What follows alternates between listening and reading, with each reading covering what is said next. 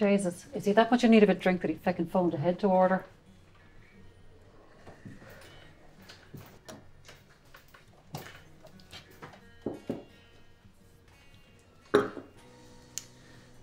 Right, we're here. Happy? I wasn't going to say nothing, love. Of course you were. My ma's in a state. And what have we here now? An empty pub and a barman who gets the order wrong? Did you want lager? Since when do you not drink Guinness? No, I was just in the mood for a lager today. I don't know why. I just needed something light. Can you not see the point I'm making here, love? No. I totally see it. But you don't, though. You don't. What is the point I'm making here? I'm sorry, all right? Please. Work with me, John. What am I mad about? How the feck should I know? You're mad. I'm apologising. I don't want you to apologise.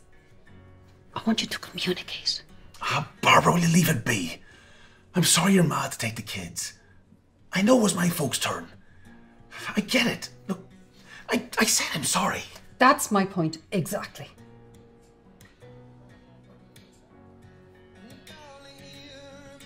Do you really not understand why I am so pissed off? I'm not angry that my folks had to take the kids. It happened. I get it. Please try to understand. What am I mad with you for? Oh, please, Barbara, cut the new age bullshit. I get it. You're mad. Oh my God, I'm going to lose my mind. All I wanted was a quiet few drinks with my wife, Barbara.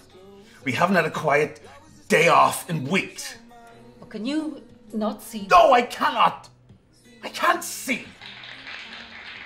I don't give a feck about the nappies. I don't give a flying bother that my mother is up with the baby right now. All I wanted was a quiet few drinks with my wife, Barbara. We haven't had a quiet day off in weeks. I get it. You're mad at my folks. I don't give a shite about that. I get that. Is it so bad that I want to spend a quiet night with the woman that I'm supposed to be married to?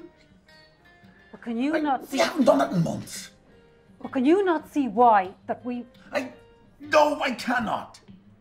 I can't read minds, Barbara.